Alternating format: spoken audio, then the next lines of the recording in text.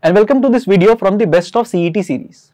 In this video, we are going to deal with questions from the topic of probability. So what you can do is, you can have a look at this slide which has all the questions, try them out on your own and then have a look at the solutions that will follow. The ideal time that you should be taking to solve these three questions is going to be 3 minutes. However, understanding that this is a slightly difficult topic, you can take a maximum of 4 minutes to solve these three questions. So I'll see you on the other side with the solutions to these particular questions. If you like our content and want to experience the IMS pedagogy, you can join the IMS Zero Fee Prep programs that will give you access to concept videos, sectionals, full-length tests and more for free. You may click on the I button or on the link in the description box below to access the same. Happy learning! Coming to the first question, the probability of A hitting the target is 0.8 and the probability of B hitting a target is 0.5. If A and B get one chance each to hit the target, find the probability of the target being hit. So in this case, the target being hit does not mean that A and B should both hit the target. It basically means either A hits the target and B doesn't, or A does not hit the target but B does, or both A and B hit the target. So you can either say that the answer is going to be the probability of A hitting the target, which is 0.8, plus the probability of B hitting the target, which is 0.5, minus the probability of A and B both hitting the target. Now why is this done? The answer to this lies in a simple Venn diagram which you might know of. So in this case, let's say for example, there are 10 times that you are hitting a target. We are saying that this entire circle of A is going to be equal to 8 and this entire circle of B is going to be equal to 5. Now if A and B are both hitting a target, that also has to be a part of the solution. So A and B, if I add the areas of these two circles, what I am doing is I am adding this middle portion twice. I am adding this entire circle and this entire circle, but this middle portion is getting added twice. So I have to remove the middle portion if I want to find the cumulative area or the cumulative objects that are present in these two circles. So in this context, 0.8 plus 0.5 minus the intersection. So in this case, because these two are independent events, the intersection will be nothing but 0.8 into 0.5, that is 0.4, which will tell us that the effective probability of the target being hit, either A will hit or B will hit or both A and B will hit, doesn't matter, will be 8 plus 5, 13 minus 4, that is 9. So 0.9 is the probability that the target will be hit. So our answer is option B. What you can also think about in this context is the fact that if we have to find the probability of the target being hit, we can also figure out the probability of the target being missed. And if you subtract 1 or if you subtract the probability of the target being missed from 1, then you are going to get the probability of the target being hit, because it's a binary event. Either you hit the target or you don't. There is no in between path that we are following. So in this case, what is the probability that the target will not be hit? This basically means that A won't hit the target and B won't hit the target. So if A doesn't hit the target, the probability of that happening is 0.2, and so multiplication, the probability of B not hitting the target will be 0.5, because 0.5 is the chance that B hits the target.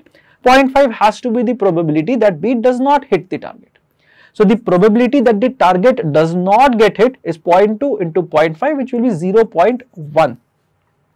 So 0.1 is the probability that the target does not get hit. So what is the probability that the target gets hit? 1 minus 0.1, which is 0.9. So again, my answer is going to be option B. Now this was a slightly tricky question and you had to do a lot of work to get to the answer. So people who are relatively slow when it comes to writing down things and solving things and get confused as to what needs to be cancelled and what needs to be carried forward, you would have got stuck in this particular question. But of course, these are the kind of questions which will separate the people who do extremely well at the CET from those who are not very good at tests like the CET. So here let's have a look at the normal way of solving. There isn't a shortcut that you can use to solve this particular question. So let's just go ahead and do the difficult way of solving this particular question.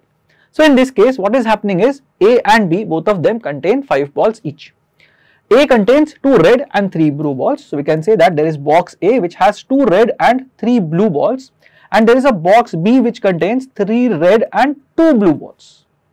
Now what is happening is 2 balls of the same color are transferred from box A to box B, and then 2 balls are drawn from box B. You have to find the probability that the 2 balls that are drawn are red in color, right?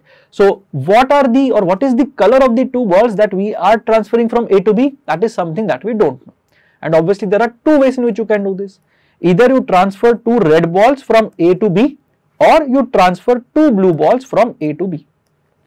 And these are the 2 outcomes that will determine what is going to happen at the end, because depending on what you have transferred from A to B, it will impact the probability of the color of the balls that you are drawing from B, right? So that is what is going to happen here, and we are going to just look at it in this particular context.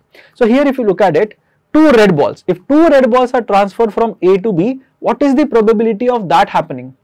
2 red balls can be selected out of 2 red balls that exist in 2C2 ways. So there is only one way in which you can select 2 red balls out of the 2 red balls that exist. What is the probability of selecting 2 balls out of the 5 balls that are present in A? So the answer is very straightforward, it's 5C2 multiplied by what is going to happen in case of B now. Now if 2 red balls have been transferred from A to B, the number of red balls in B now becomes 5. And the total number of balls in B now becomes 7, because 5 are already present, and in addition to that you are having 2 new red balls here. So the probability of getting 2 red balls from B is now going to be 5C2, because now there are 5 red balls, and the number of ways in which you can select 2 balls from B is going to be 7C2. So what is going to be the calculation here? 2C2 is going to be 1 divided by 5C2 is going to be 10 multiplied by 5C2 is again going to be 10, and 7C2 is going to be 7 into 6, 42 by 2, that is 21. Now you might be tempted to cancel out 10 and write your answer as 1 by 21, but before that you have to look at the options. If you look at the options, one option is 10 by 210, one is 9 by 210, one is 19 by 210, the fourth is 20 by 21, which you can again write as 200 by 210. So instead of simplifying things here, what you can do is you can just keep it as 10 by 21 for the time being, or 10 by 210 for the time being, and then have a look at what is going to happen in the second case. So the answer here, or the first part of the answer, is 10 upon 210.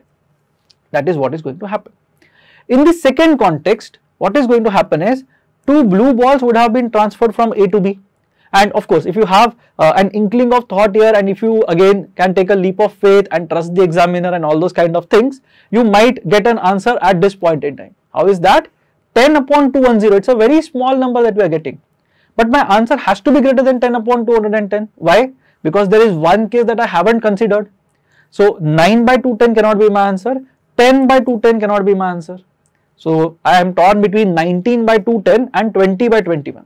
Now 20 by 21 is a very big number. We are saying that 200 times out of 210 you are going to get the answer right.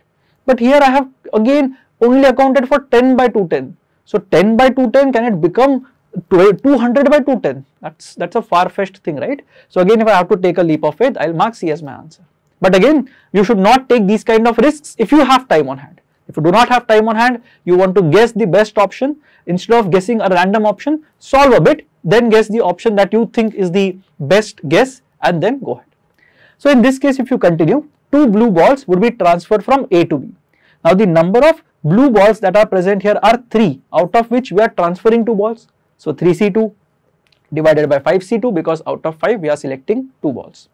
Multiplied by, in case of B, what is happening? We have 3 red balls and 4 blue balls now.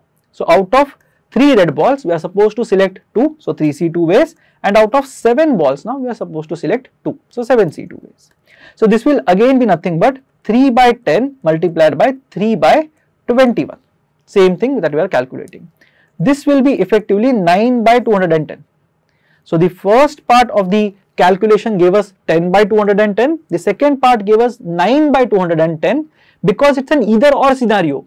You are transferring either 2 red balls or 2 blue balls, or means addition. So we will simply do 10 by 210 plus 9 by 210 or 19 by 210. So the correct answer is Option C, that is 19 by 210. In this question, we basically have students, some of whom speak English, some of whom speak German, and some of whom speak French.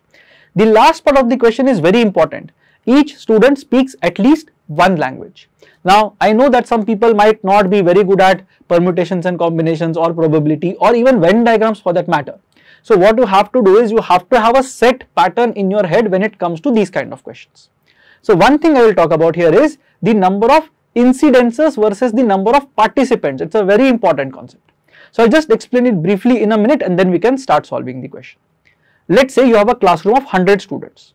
You ask these 100 students how many of them are interested in English.